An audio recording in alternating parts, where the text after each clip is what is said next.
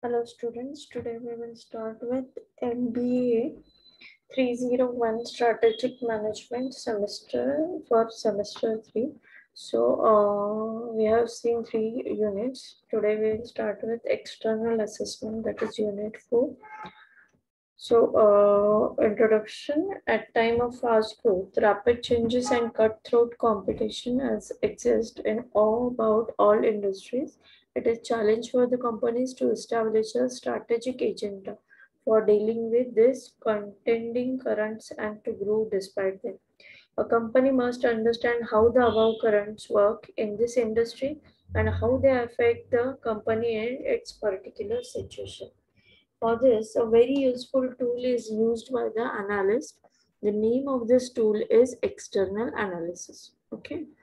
External assessment is a stage where a firm identifies the opportunities that could benefit it and threats that it should avoid.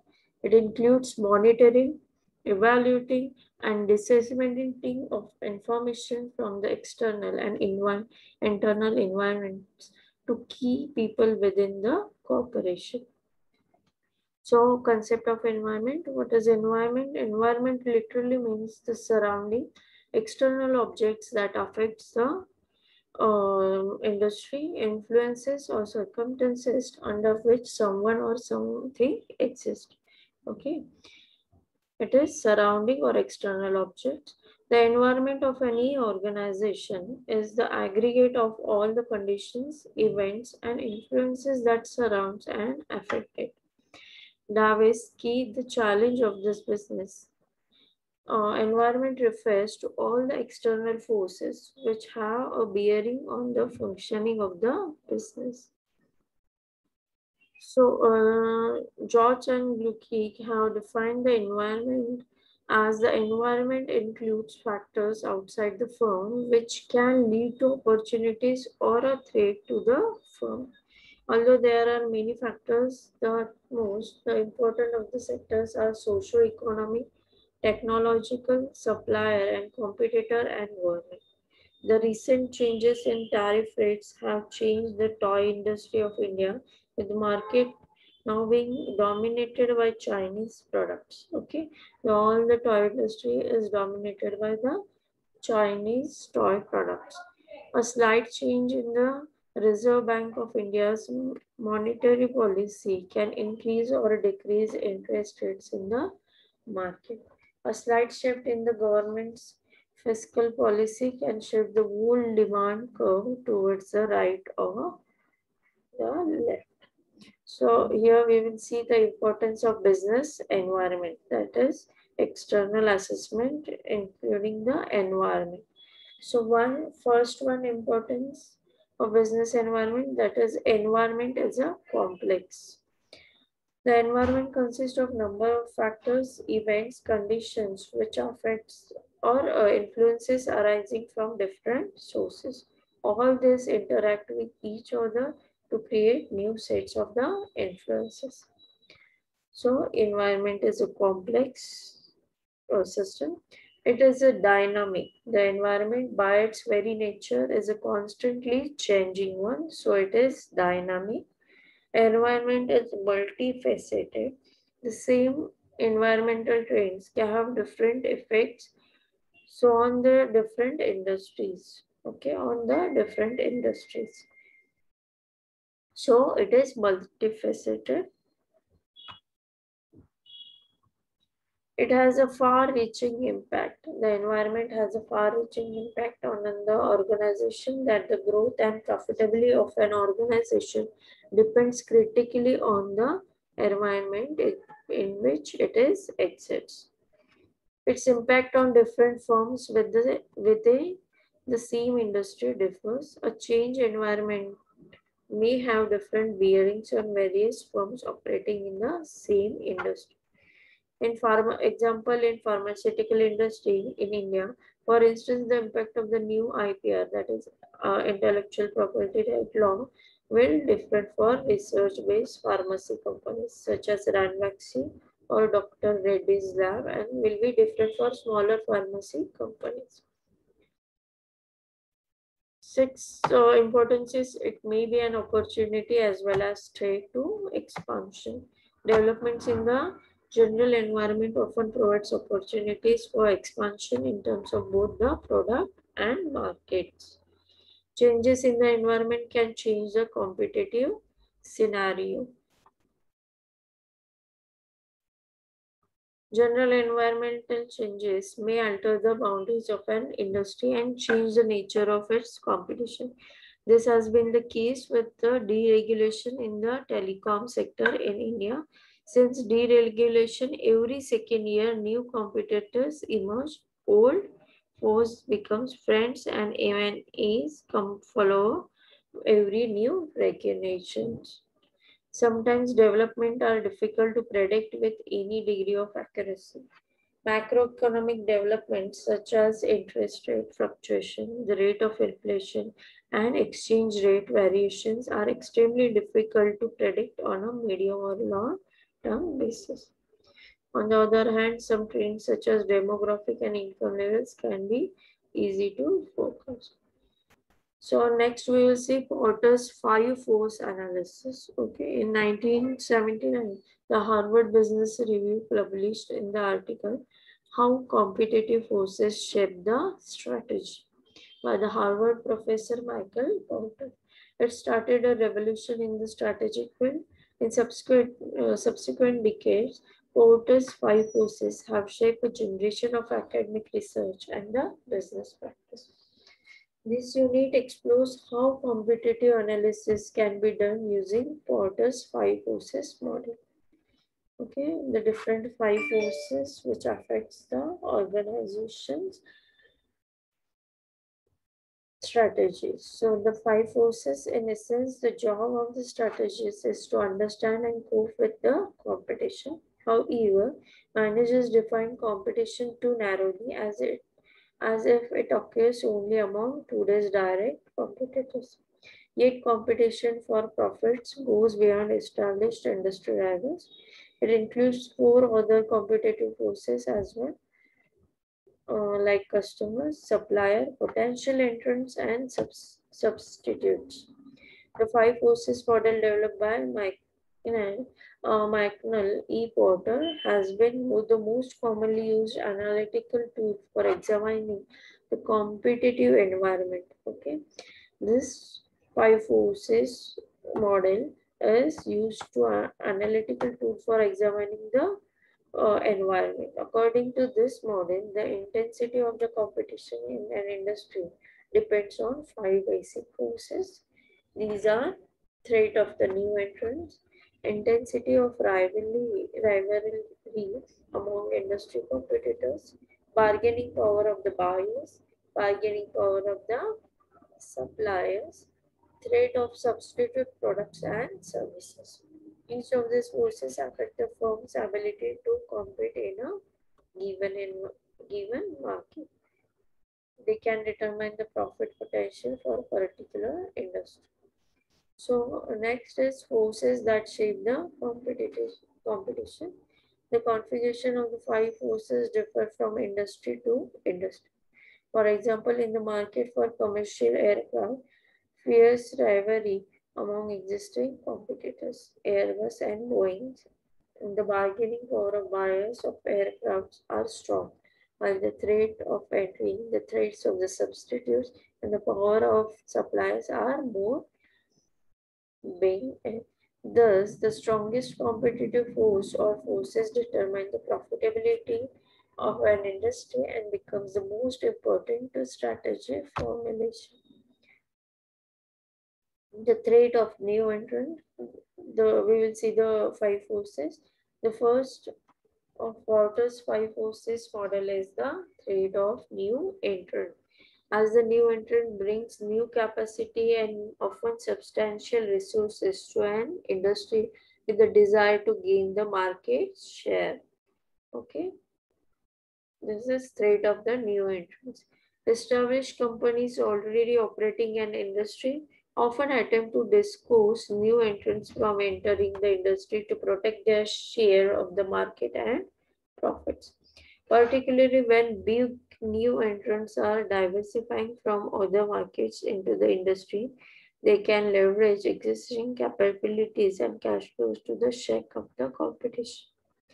So example, Pepsi did this when it entered the bottled water industry. Microsoft did when it begins to offer internet browsers, and Apple did when it entered the music distribution business. Okay.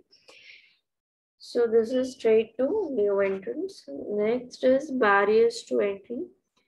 Entry barriers depends on the advantages that existing companies have relative to new entrants. There are seven major sources. Economies of scale. These are relative cost advantages associated with large volume of production that lowers a company's cost structure. Product differentiation, brand loyalty is buyer's preference for the differentiated products of any established company. Brand, okay, is important. Strong brand loyalty makes it difficult for new entrants to take market share away from their established companies.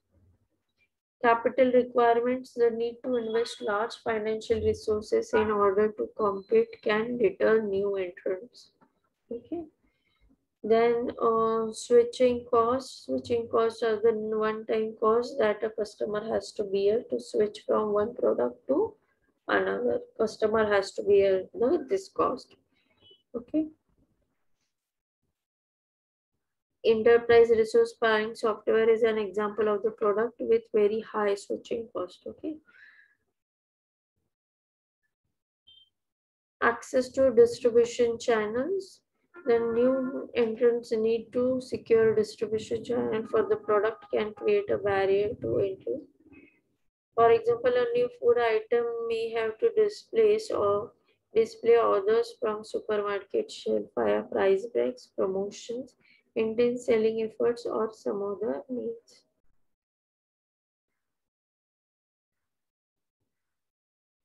Timex did this in watch industry in 1950. Okay.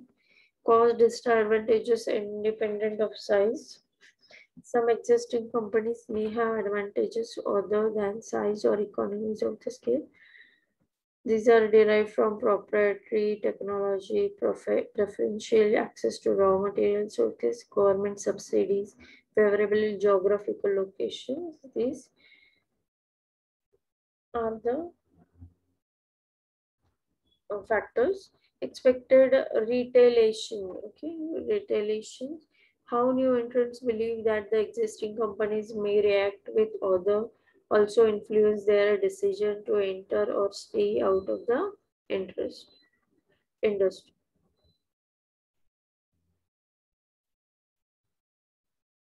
New entrants are like to fear expected retaliation if existing companies have previously responded vigorously to new entrants. Existing company possesses substantial resources to fight back. Existing companies seems like to cut prices to protect their market shares, and industry growth is slow, so newcomers can give volume. Okay, these are the fears expected retaliation. Intensity of rivalry among competitors. The second of the quarter's five force model is the intensity of rivalry among established companies within an industry. Rivalry means the competitive struggle between the companies in an industry to gain the market share from each other. Okay, the competition or struggle. The intensity of rivalry is greatest under the following condition: numerous competitors or equally powerful competitors. When there are many competitors and in industry, if the competitors are roughly of equal size or power, the intensity of rivalry will be more. Slow industry growth. Slow industry growth turns competition into fight because the only path to growth is to take sales away from the competitor. High fixed but low marginal cost. This creates intense pressure for competitors to cut the prices below their average cost. Okay. Lack of differentiation or switching cost. If the products or the services of rivals are identical and there are few switching costs. Okay, this encourages the competitors to cut prices to win new customers. Capacity augmentation in large increments. If the only way a manufacturer can increase capacity is in large increments, such as building a new plant, it will run that new plant at very full capacity to keep its unit cost low. High exit barriers keep a company from leaving the industry. Exit barriers can be economic, strategic, or emotional factors that keep the firms competing even though they may be earning low or negative returns on their investment. Bargaining power of the buyers. The third of the Porter's five competition forces is the bargaining power of the buyers. Bargaining power of buyers refers to ability of the buyers to bargain down prices charged by the firms in the industry. There are few buyers. If there are few buyers or each one does bulk purchases, then they have more bargaining power. The products are standard and undifferentiated. If the products purchased from the firm are standard or undifferentiated, the buyers can easily find alternative sources of the supplies. Therefore, the buyers faces low switching cost.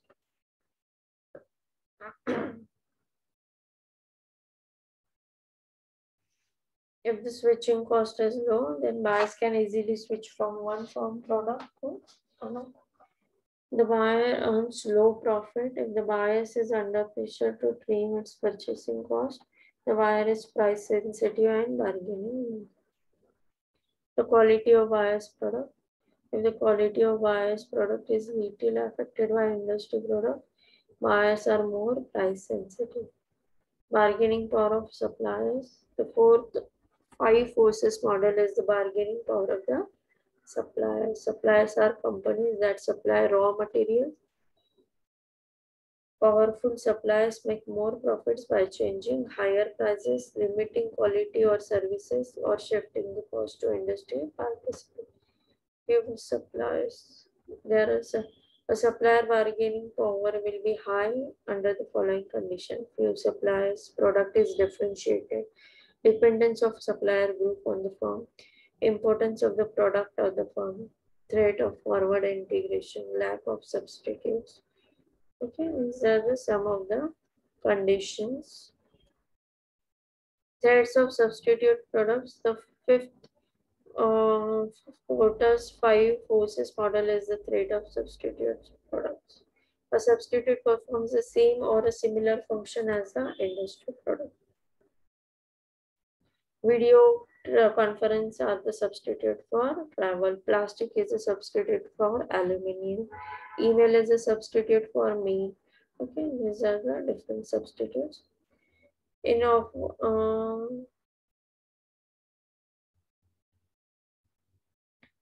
So industry analysis. Next we will see industry analysis. Each business operates among a group of the firms that produce competing products or services known as an industry. Okay. An industry is thus a group of firms producing similar products or the services. By similar products, we mean products that customers perceive to be substitutes for one another.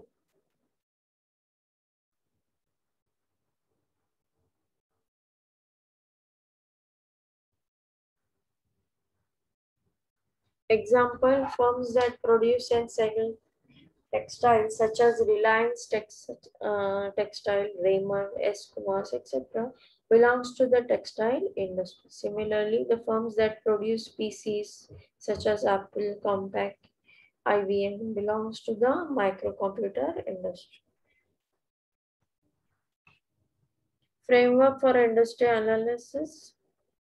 Two important components, industry environment and competitive environment. This is external assessment, that is the environment which affects on the industry or the organization. The following are the aspects to be covered in the above analysis, like industry analysis, its feature, industry features, boundaries, environment, structure, performance practices. Okay. And the competitive analysis basically addresses two questions: which firms are our competitors. What factors shape competition in an industry? Industry analysis, industry features the features are differ significantly. So amazing companies industry begins with identifying the industry's economic features and forming a picture of the industry landscape. These features include size, market growth rate, geographic boundaries, number and sizes of the competitors, product innovations. Okay.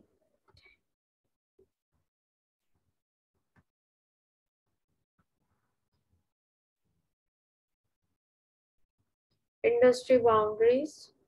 All the firms in the industry are not similar to one another.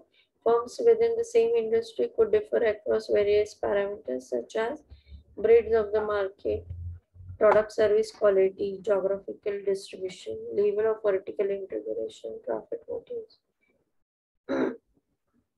Third is the industry environment. It is based on two types, fragmented industry. It consists of large number of small or medium-sized companies, none of which is in position to determine industry price. Consolidated industries. It is dominated by a small number of large companies, or in extreme cases by just one company. Okay, that is monopoly. According to Michael Porter, industries can be categorized into emerging industry, introductory or growth phase of the life cycle, mature industry, who reach the maturity stage of their life cycle, declining industry. These are the industry which are in transition stage from maturity to decline. Global industry. These are with manufacturing bases and marketing operations in several countries. Industry structure. Defining an industry's boundaries is incomplete without an understanding of its structural attributes. Industry structure consists of four elements.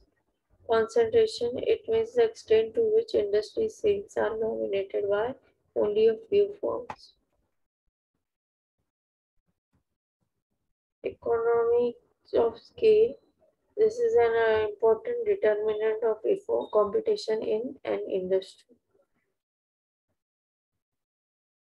Firms that enjoy economies of scale can charge lower prices than their competitors. Product differentiation, real perceived differentiation often intensifies competition among existing firms.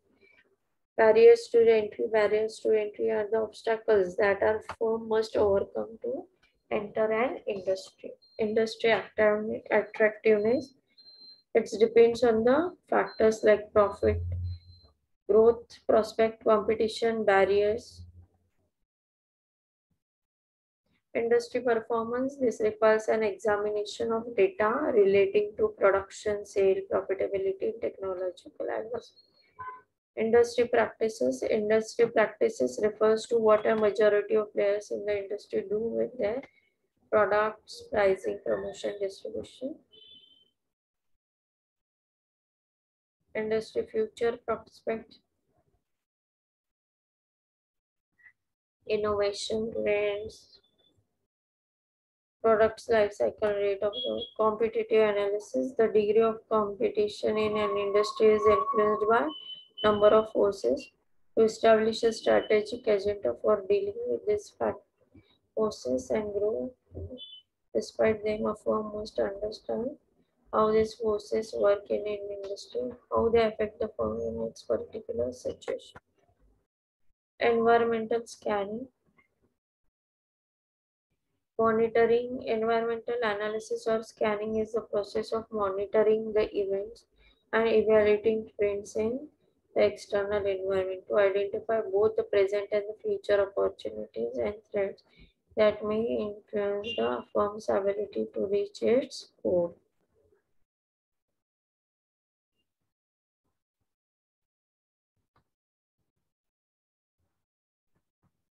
Features of environmental analysis like holistic exercise, continuous activity, exploratory process,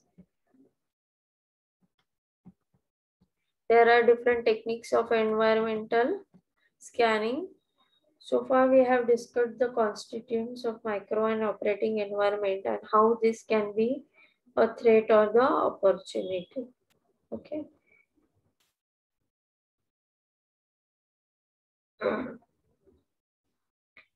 There are some sources for environmental analysis like verbal and written information, search and scanning, spying, forecasting. Okay. Some of these techniques which are generally used for carrying out environmental analysis are pestle analysis, SWOT, ETOP, quest, EFE matrix, CPM, forecasting techniques. Okay, in forecasting techniques, we will see time series analysis, judgmental expert opinion, delphine techniques. So, Pastel, what is pastel technique analysis? It is checklist to analyze the political, economic, socio-cultural, technological, environmental, and legal aspects of the environment. 3 or 4 well thought out items that are justified with the evidence that are lengthy list. SWOT analysis, we will discuss in the unit 5. A top is environmental threats and opportunities profile. Gives a summarized picture of the environmental factors. Okay. First, you have to list the environmental factors, assess the impact of each of the factor, and get a big picture of the different factors. EFP matrix, the external factor evaluation matrix, helps to summarize and evaluate the various components of external environment. You have to list the 2020 important opportunities and assigns the weights, assign rating to each of the factor, multiply each factor weight by its rating, finally add the individual weighted scores. Request quick environmental scanning technique is an 4 steps process which uses scenario building for environmental analysis. Competitive profile matrix CPM. This is competitors analysis which focuses on each company against whom a firm competes directly. Okay. Forecasting techniques, microenvironmental and industry scanning and analysis are only marginally useful if what they do is to reveal current the condition. Okay. Some of the situations which are important: time series analysis, extrapolation is most widely practiced form of forecasting, and simply stated extrapolation is the extension of present trends into the future. Judgmental forecasting, expert opinion, Delphi techniques, statistical modeling, cross impact analysis, brainstorming, and demand hazard forecasting. Okay, these are the different forecasting techniques. Summary: external assessment is a step where a firm identifies the opportunity. It involves monitoring, evaluating, and disseminating of the information. The nature and degree of competition in an industry hinges on the 5 forces. To establish a strategic agenda for dealing with this contending current and to grow despite them. The process of conducting external environment assessment starts with collating information and intelligence on factors affecting the external environment. It is an industry analysis is a tool that facilitates the company's understanding. Environmental analysis or scanning is the process of monitoring the events and evaluating trends in an external environment to identify both present and future opportunities and threats that may influence the firm's ability to reach its goal. Today we will complete the Unit 4 External Assessment. If you have any query or doubt, please ask the query or doubt on the group.